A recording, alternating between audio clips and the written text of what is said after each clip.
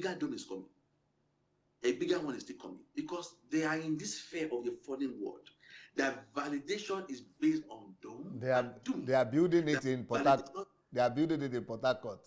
150,000. 150,000. 150,000. 5 fingers. Yes, right? 5 fingers. Another one is still coming because they belong to this world. They belong to this world. Their viewpoint is from this fallen world. Their validation, their apostolic stewardship is based on what they can do. So when you ask them, how is your ministry? I have this house, I have this dome, I have this car, I have that. Oh my God. Apostolic stewardship in ministry has nothing to do with physical stuff. Okay, what if there's an earthquake and this dome sinks? Do you still have a ministry? Verse 5 said, they speak from the world. These people belong to this world.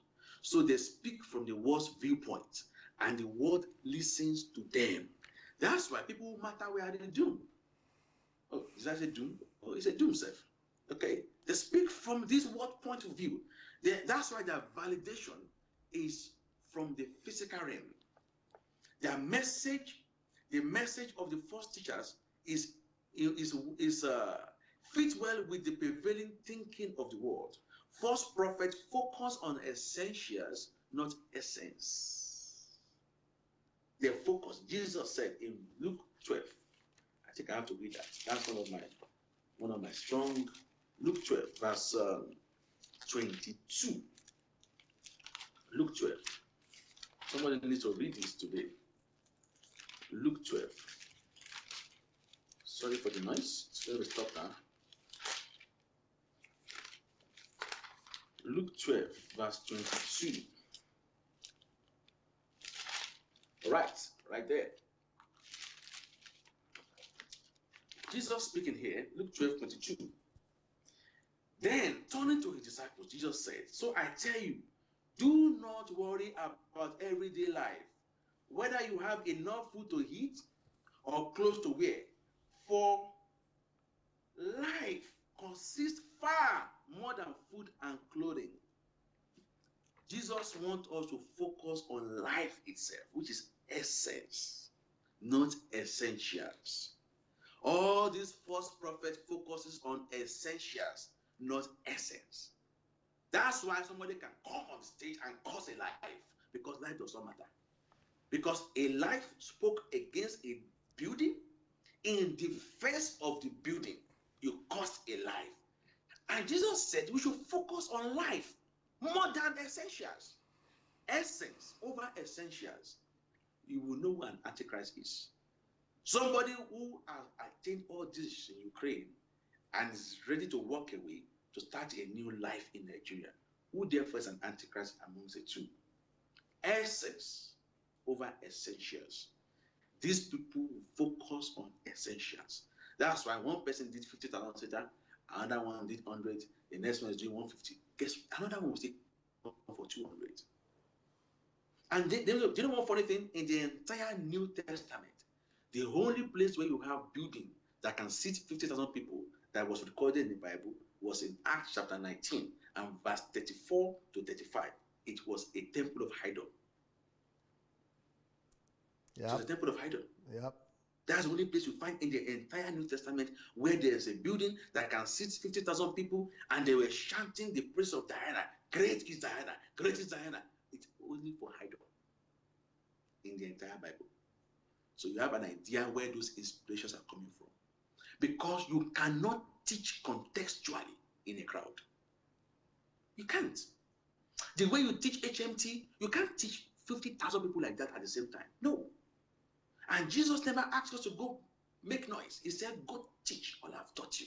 In Matthew 28, verse 20, he said, go teach all I've taught you, making disciples of all nations. You can't teach the way Jesus wants them to teach, teaching crowd. Crowd is not the purpose of Jesus. It's counterproductive. That's how we have feeble Christians in Nigeria. I do research, DSC. I do a lot of research behind the scene. If you take any under 30 and ask them questions about the centrality of our faith, they don't know. How would they know? Because they're not being taught. Romans 10. They don't know. I've asked several people, young people, ask them about the centrality of our faith. They don't know. What do you understand by salvation? They don't know. What do you know about the gospel? They have no idea. But they know mystery of its washing. They know anointing oil. They know mantle. They know scraps. Because you can't learn the way Jesus wanted the disciples to teach in a crowd of 100,000. You can only proclaim and do prophetic declaration, and you can also curse. It's easy to curse. You don't have to, any dome you can curse. You can curse in a dome. But talk about teaching, and someone can stop you and ask you a question. It's not done in a dome. It's done in a classroom. Dome is not Jesus's idea.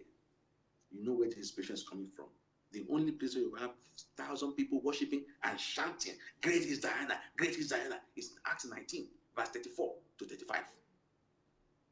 Between Acts 19 and from verse 30 to 35, you will find the story of Diana. Go read some extra books. You see that was the only place you have temple in the Bible, in the New Testament. Verse 5. Those who belong to this world, so they speak from the world's viewpoint, and the world listen to them. So you see that we have a lot of work, because the people listening to them, they are also the world. They don't know God. That's why this revolution must continue. People need to know God. If they know God, they will not be comfortable with lies. And hallmark, a test that you are growing, is you'll be spotting error. When you hear, your spirit will pick it. This is wrong. This is wrong. That is wrong. That is wrong.